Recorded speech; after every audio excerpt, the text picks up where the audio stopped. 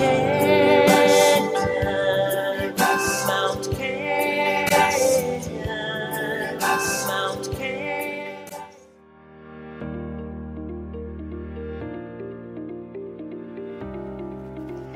everyone, welcome to this session. My name is Yvonne Lumbasio.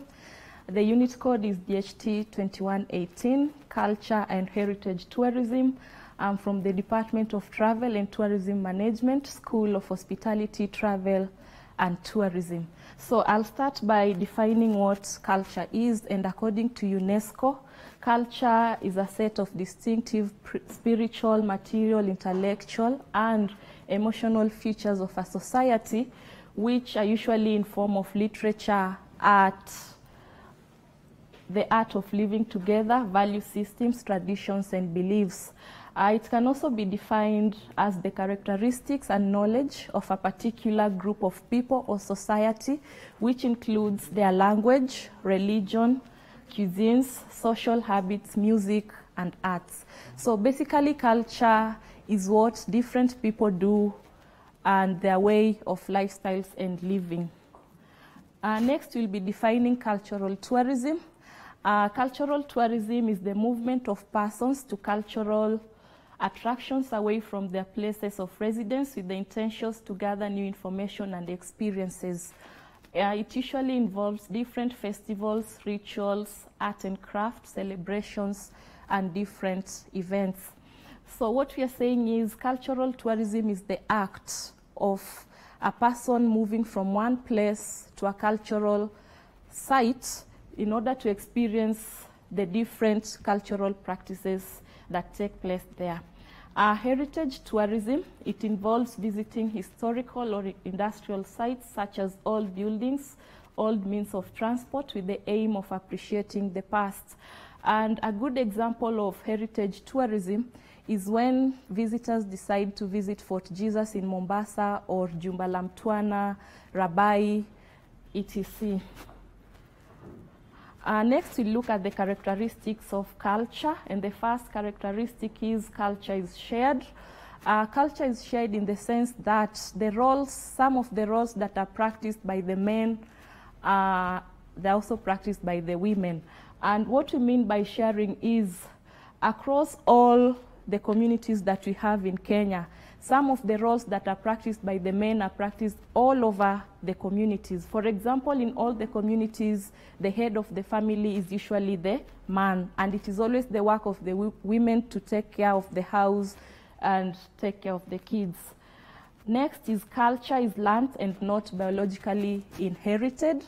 What we're saying is the process where culture is passed from one generation to the next one is known as enculturation. This is where the children begin learning their culture immediately when they are born, in the sense that when a child is born, they need to go through the naming ceremony, the birth rituals, and all that. So at this stage, they're already passing through some cultural practices. And the process where one decides to do away with their culture is usually known as acculturation. This is when somebody decides they don't want to do what is done in their cultural background, or they don't want to embrace what their great-grandparents used to do. Number 3, culture is based on symbols, which include signs, sounds, and other things that represent meaningful concepts in a society. Most important aspect in each community is their language.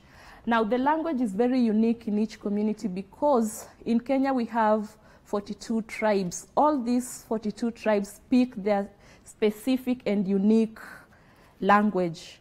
So the Luyas can only communicate with the Luyas, the Maasais can only communicate with the Maasais, the Kalenjins can only communicate with the Kalenjins. The Kalenjins cannot communicate with the Luyas, and they understand each other. So we are saying it's based on simple signs, sounds, and any other thing. Next is culture is dynamic.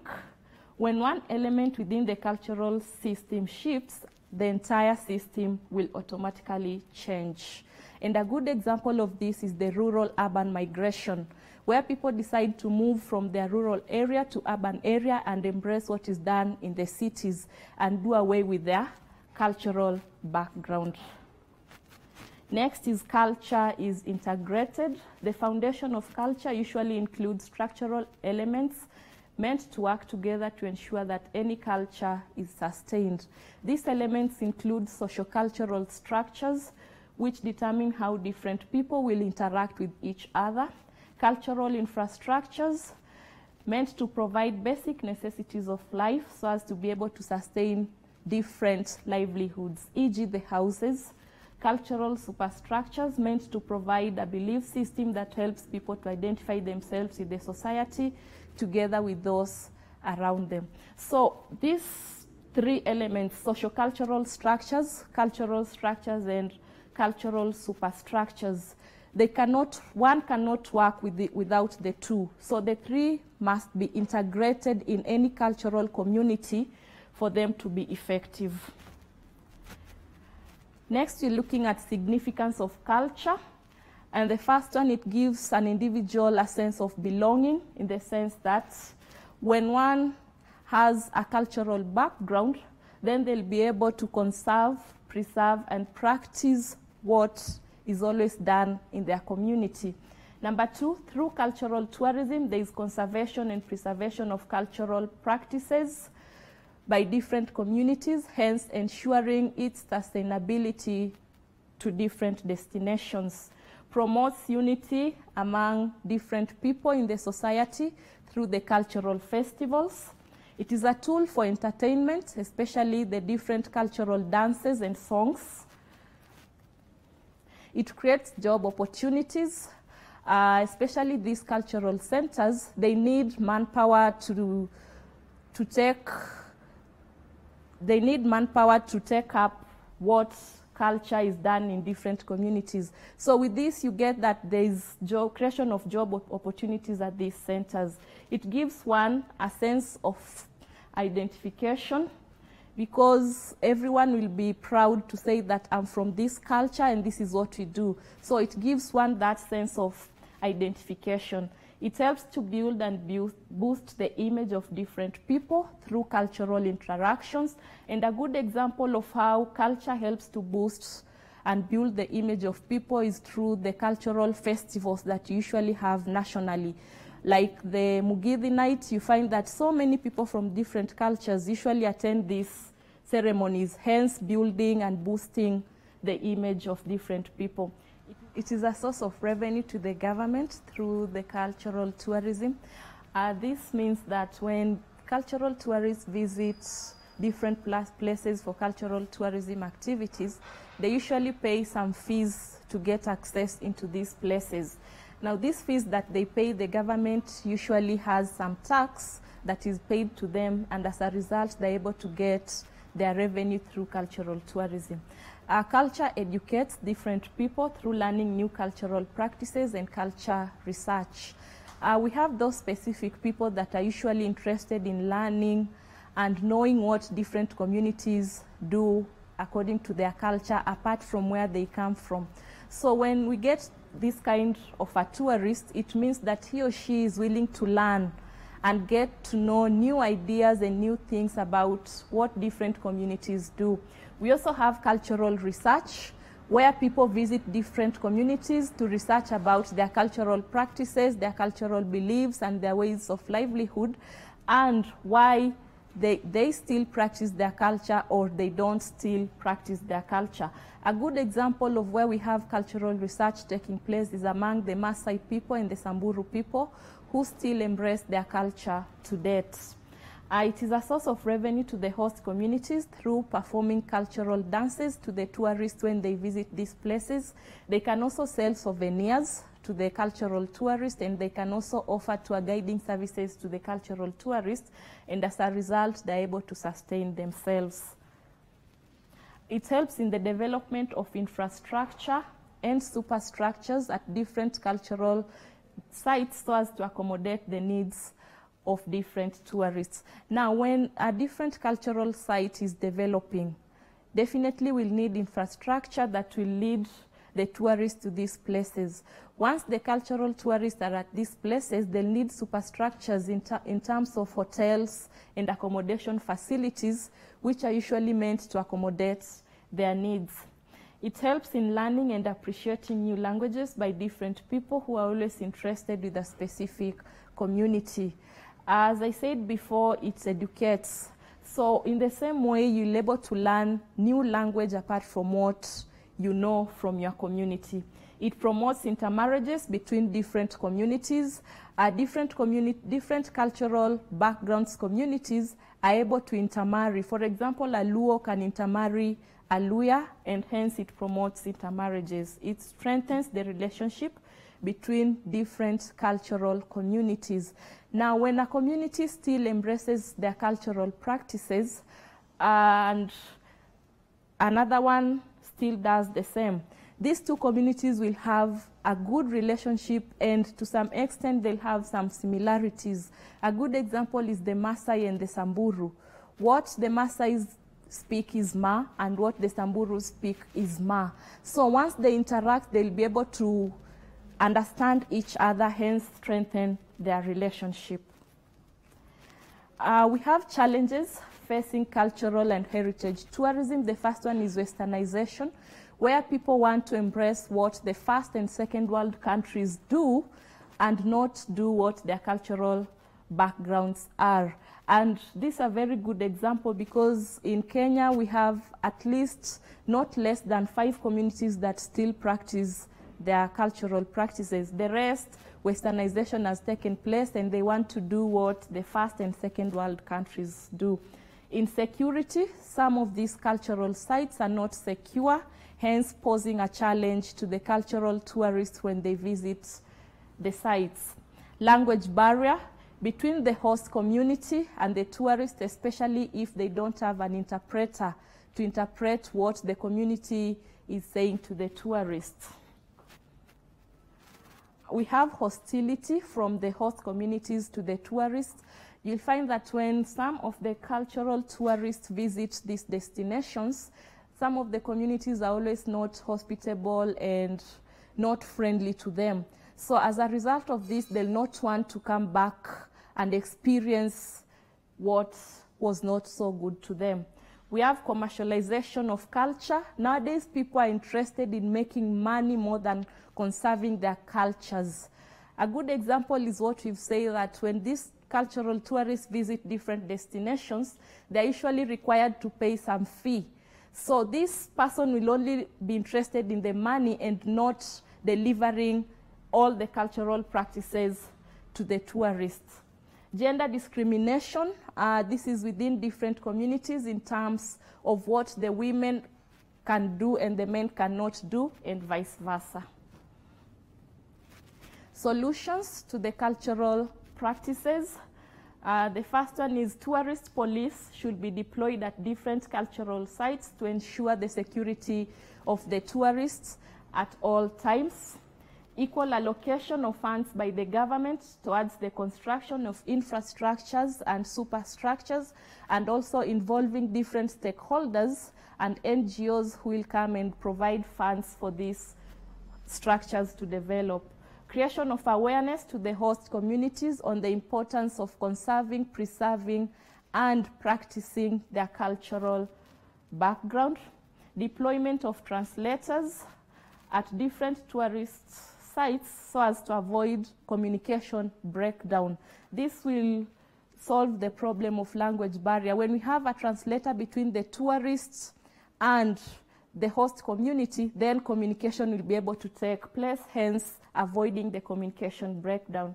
Appreciating all genders of the society equally and allocation of equal roles.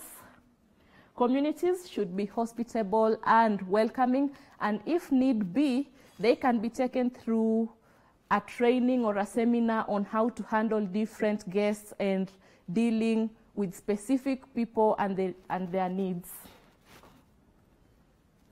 Next, we'll look at museums in Kenya. These are institutions that care or conserve a collection of artifacts and other objects of artistic, cultural, historical, or scientific importance.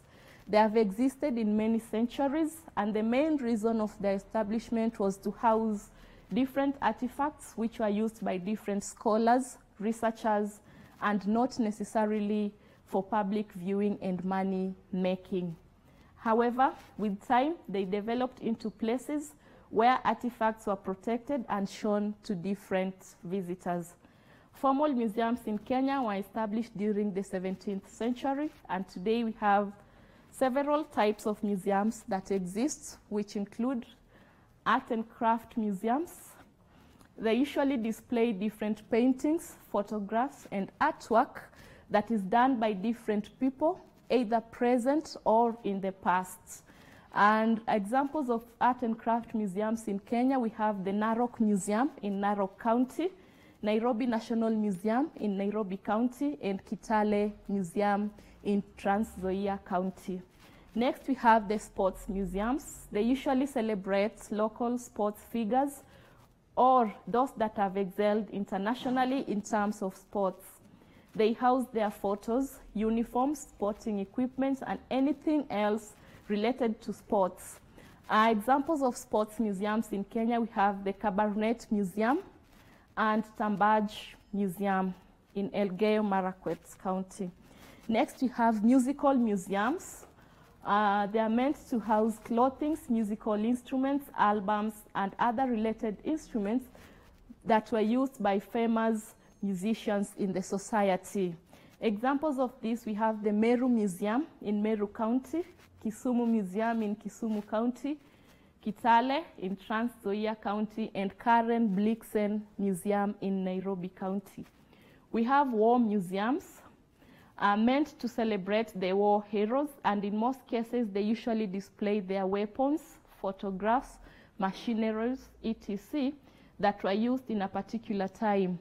Example, we have the Kapenguria 6 Museum, Nyeri Museum because of the Mau Mau fighters, Nairobi National Museum, Railway Museums in Nairobi County, and Kisumu Museum. We also have industrial museums, which in most cases they're usually based in a functioning industrial center or city, and some have been renovated and being used in manufacturing different goods and products for consumption by different people. An example of industrial museums, we have the railway museums in Nairobi County and Kariandusi prehistorical sites in Nakuru County because of the fluorspar that is being produced there. The next type of museum, we have the stamp, postcard, and coins museum. These are the most preferred museums by many people and many cultural tourists all over the world because they usually display a great deal about the historical development of a specific country, people, or society. They usually also display the history and development of a particular community in terms of their cultural practices since when their forefathers were there up to date, together with their cultural practices, what was being done in the past and what is being done today. And with stamp, postcard, and coins museum, all museums in Kenya are examples of this because at least when you visit each museum in Kenya, there is some history and development about a different community or people and what they usually do. Next is signage museums. They reflect an interest in the heritage and technology in relation to the geographical features, climatic changes, and weather conditions. And a good example of signage museum is Railways Museum in Kenya and Ottawa Museum in Canada. With the Konza City that is in the Vision 2030, we expect to have a museum there, a very modern technological museum there, which will also fall under the example of the signage museums. Next, we have sources of revenues for museums. For any museum to function effectively, they need some source of revenue, which is meant to maintain the museum and to pay their staffs. So the first place where they get their sources from is through government fundings. As you're all aware, the government usually have a budget every year. So with this budget, the tourism docket is usually allocated some fund to help the industry and boost their practices. So this is where we get the funds for the museums from the budget that the government has allocated to the tourism industry. So through allocations of some funds to support the tourism industry in their budget, and also through different parastatals. Now in the tourism industry, we have different parastatals that usually provide funds to those upcoming touristic sites and also museums. Some of these parastatals, we have Kenya Tourism Trust Fund. The initials are KTTF, Kenya Tourism Fund, KTF, Kenya Tourism Development Authority, KTDA. Now, for you to get funds from KTTF, KTF, and KTDA, you need to do a proposal about what you are bringing on board and the benefits of your sites to the tourism industry. Once these boards are satisfied that what you're bringing on board is okay, they'll be able to give you the funds of which you'll pay within a stipulated period of time. So basically what you need is to do a proposal of your upcoming business and you're good to go. Next is through the tourists. When we have the cultural and heritage tourists visiting different touristic sites, they usually pay some fees that is stipulated at the gate. Now, this fees that is paid after the government gets their tax, the remaining revenue is usually retained by the museums of Kenya, which is used to pay their staffs, maintain the museums. Next is donation from well-wishers who are usually passionate about the preservation of different museums. Now, we have those cultural tourists who have a really great interest in museums. When they visit these museums, they usually come with donations that they give to the museums in form of cash. Now, this cash is usually meant to support the activities in the museums. These donations can also come from the researchers, the international researchers who come to research about different museums that have housed different artifacts that were used in the past. Now, when they come and do a research and they get that they have gotten a great impact of knowledge, they usually give some donations to the museum to help them in their functioning and upkeep. So most of the museums rely on donations, and especially on the researchers who are interested in cultural and heritage research.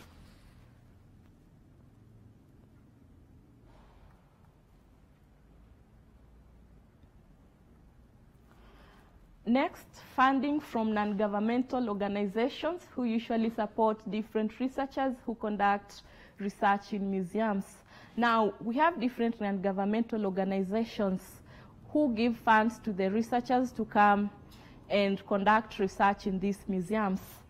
And a good example of a non-governmental organization that gives funds is United Nations World Tourism Organization, which provides funds to different tourism facilities all over the world for them to be able to sustain themselves and maintain themselves.